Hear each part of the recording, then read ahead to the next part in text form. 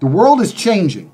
The world up until this point was based on freedom. How they advertised you to be a good slave was they would give you some freedom. And when I say slave, I use that word particularly because a slave used to work his ass off and he would get food and a house in return. And 99% of people out here, my friend, are working their asses off. They can buy food and a house. That's it. Most people are still slaves. So most people who are slaves, they would tell you you're going to be a slave, but you'll be free at least. You know, you can do what you want. You can think what you want. You can say what you want. You can walk around outside, look at the trees. You're a slave, but you're free. Freedom, freedom, freedom.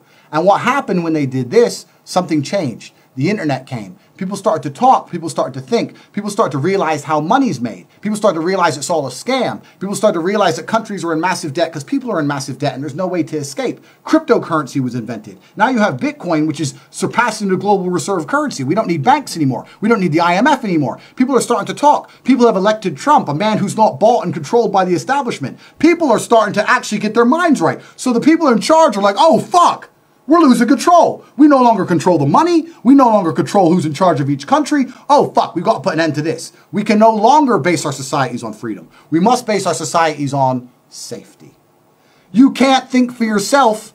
We can't put these videos on YouTube because it's fake news and it's dangerous. You can't go outside because the virus and it's dangerous. You can't travel in between countries without that injection because it's dangerous. This is no longer about freedom, my friends. This is about your safety. They're going to take all your freedom away, and instead they're going to give you a nice big helping of safety. And you're going to take it and go, oh, at least I'm safe. You were safer before.